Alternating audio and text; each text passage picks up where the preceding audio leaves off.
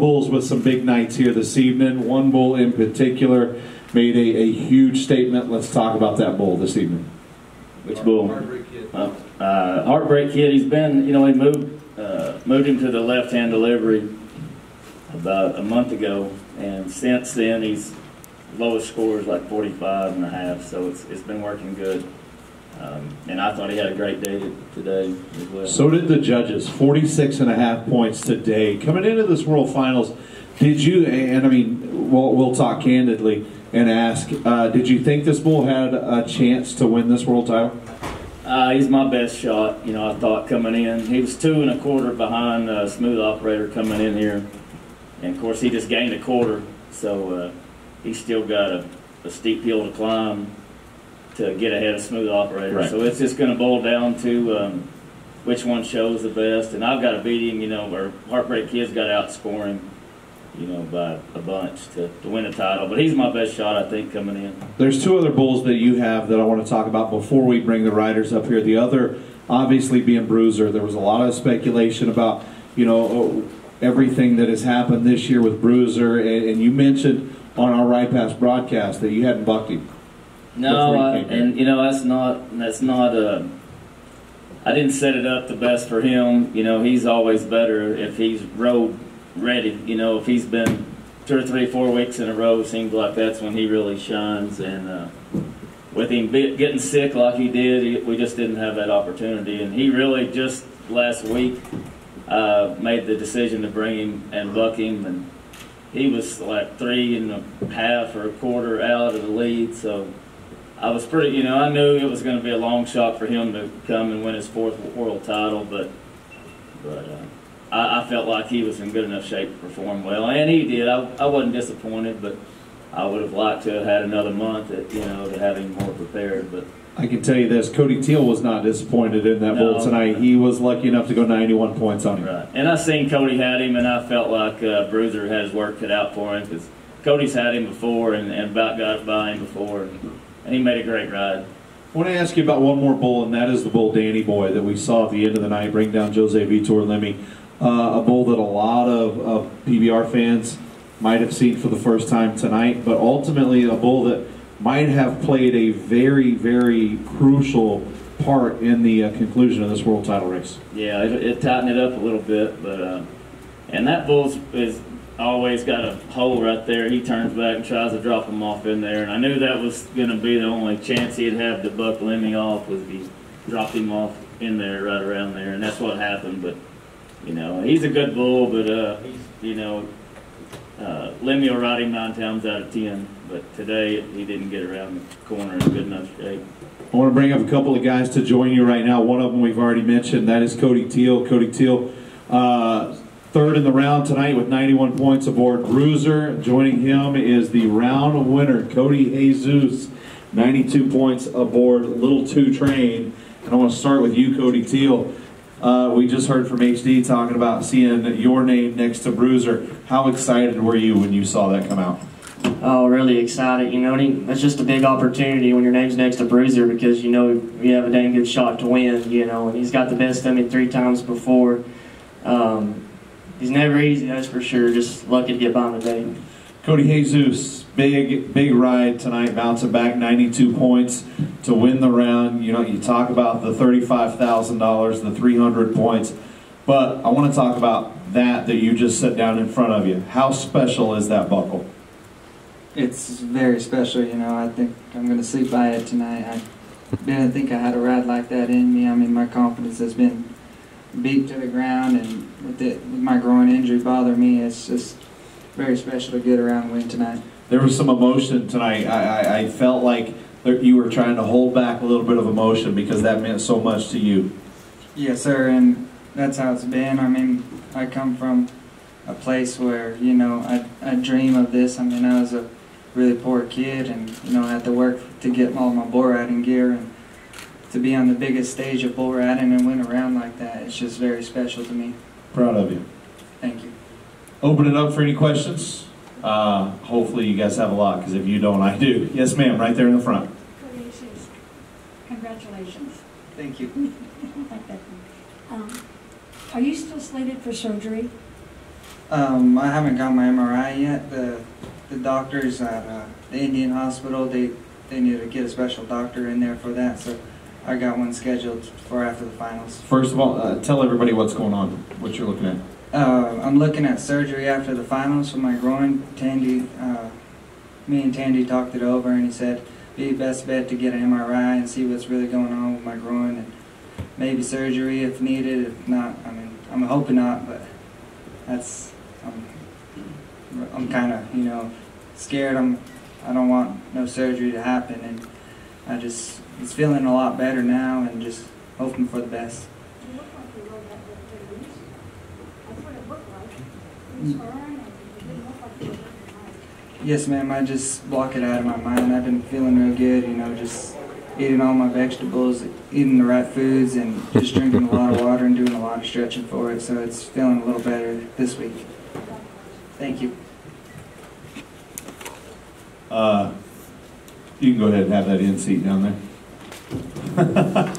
Jess Lockwood joining us here tonight made a big move in this world title conversation. Now just 609 points behind Jose Vitor Limi. If it was all said and done right now, the points that he would accumulate in tonight's round plus the aggregate, again, keep in mind there is a lot left to happen here in Vegas. But if it were to end right now, I believe mathematically that would be your world champion. But we know that we still have 4 more rounds of competition, and Jose does not come down very often. I'll start with a quick little question there for you, Lockwood. How much pressure are you putting on yourself right now? I try not to put too much. Seems like each night, I've been here 4 times now. I'm going into it kind of calm, cool, and collected. I've been in a couple world title races, so I'm not going to say that I'm not nervous, but I feel pretty good. We were together a lot when you made your world title run. I'm seeing a much different energy this week. It feels like you have a bigger energy every single time you nod your head. Are you more focused this week on winning a world title than you were the season you won it? I think so. I was a kid back then and kind of just having fun and in the moment, and not that I'm not too old now, but I'm married. I got my family here with me. I'm a lot more mature in my riding, consistent, so I think it just makes a difference there. Nicely done tonight. 91.5 points aboard Spotted Demon. Talk to us about that bull. I've been on that bull a couple times, and he's handed me my butt a couple times, but I'm a little more mature in my riding. He's a little older. He bucked hard still, and he let me stay on him this time is all I can say. I told you guys I was going to be a little bit selfish tonight because these are 4 guys that I have the utmost respect for. I want to come back to you, Cody Teel, real quick, and I want to talk to you about how special is it tonight, last night, tomorrow night, this entire World Finals to have that little lady with you, your daughter. Oh yeah, it's everything. It's her second trip out here. My daughter, she's 15 months now, so it definitely makes it a lot more fun having her out here. Who's next? Matt, can we ask a question from the Ride Pass audience? Yeah, absolutely. From Ethan Brown. Oh, Ethan. So Ethan asks all of you folks, this is from Ethan Brown from Ride Pass. How does knowing what bull you have in the rank pen a day early help your confidence and game plan for that rank pen? I'll start with you, Cody. All right, well, first, as soon as I got here off the plane, I went to the rider check-in meeting. When you have a bull like I had, Bruiser, you don't have to look. Someone's going to tell you. I knew what I had in the second round before I had the first round, so it just takes a little more focus and taking it as far as one bull at a time, and it's hard not to think about it, though, but you just got to stay in the moment and one bull at a time. Jesus? I didn't check the draw till this morning, and when I saw I had Little 2 train, I knew he threw me off in New York, and I just got lucky to get past him today, so I don't think about it too much or really check ahead on my draws. I used to, but then I got to setting a game plan for them, so I try not to look at them now. I hate to correct you, but since I'm older and I'm standing up taller than you are right now, there was nothing lucky about what you did tonight. Thank you. Nice job. Jess? Kind of the same what Teel said. When you walk in and a couple people know the draw and they know the rank pin, they're going to let you know you having the rank pen kind of before the ABBI round, just because it's every single bull in there is notorious for something, and that bull I have, he's been around forever, and he's thrown a lot of guys off and not let very many stay on him. So, but you don't go at it any different, I don't think. It's just another bull, and you try to just stay on him. Simple as that. HD, I want to come to you with kind of the same question though. When you see your bulls in this lineup and the guys that are next to them, obviously there's going to be emotions there. How do you feel when you see one of those top contenders? It makes you feel good because, you know, any of these guys here are going to show your bull well, and that's part of getting your bull recognized and scored well by the judges is having a great bull rider to show him off. But sometimes these guys will expose one also, you know, yep. So it's kind of a catch-22. But the bulls have to show well, but, you know, if they got a hole in them or a little weakness, a great bull rider will show that too, so that can work against you also. We have the best here. Who's next? Yes, ma'am. Microphone right there next to you. Is this in Portuguese or English? No, English. Okay, good, because I don't think any of these guys speak very good Portuguese. Oh, Cody Jesus, you said before that you came from a cool family, and this is a dream to be here. We see right now that you are full of control of your emotions as you were there with the bull. But what is really inside right now of your emotions and what you're feeling right now? What I'm feeling right now, I'm not too sure. It really hasn't sunk in yet. You know, I keep looking at this buckle and everything I worked for, everything I ever did, you know, it paid off right here, and I'm just ready for the next round. Next. Marcus?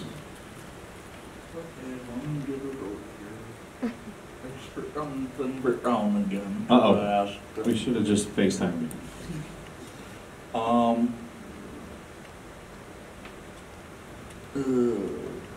How does night 2 of the World Finals and the rank pen differ from any other night, given that the biggest scores of all season will probably come up tonight? I mean, I don't know. I think I can speak maybe for a lot of these guys. I think this is one of the rankest pins of bulls that we've ever seen assembled. I mean, when you look at it start to finish, there's an incredible amount of bull power. Bulls that all year long, no matter where they're at, they're in the championship round. When you look at the top 3 scores from tonight, 92, 91, and 90, or 92, 91 and a half, and 91 points. Cody Teel rode a 3-time world champion bruiser for 91 points and was 3rd in the round. I think that says a lot, and I think that speaks volumes about how good these bulls were. When you look down the list, you know, there were some big numbers, there were some obvious, you know, it's bull riding. There were some bulls that didn't have the days they wanted to have, but you expect that. But when you look at the consistency, I think this is one of the best pins we've ever seen. Anybody else? That it? All right, guys. Well, first, congratulations. Congratulations, HD. Great night with his bulls. Continued success from the Page family. Cody Teel, nicely done. Top 3 aboard Bruiser, 91 points. That is worth 125 world points and $15,000. Far in, Jess Lockwood, Spotted Demon, 91 and a half. That's worth $20,000. More importantly, 180 world points. And Cody Jesus aboard Little 2 Train for 92 points, worth 300 world points and $35,000, and a Montana Silversmith buckle that says "Go Round Winner" in the rank pin at the PBR World Finals. Smile, young man. It is well deserved. Thank you guys for being here at night number 2 of the 2019 PBR World Finals press conference. For everybody tuning in at home on Ride Pass, thank you so much. We will see everybody tomorrow night, round 3 of the World Finals, right here from Las Vegas.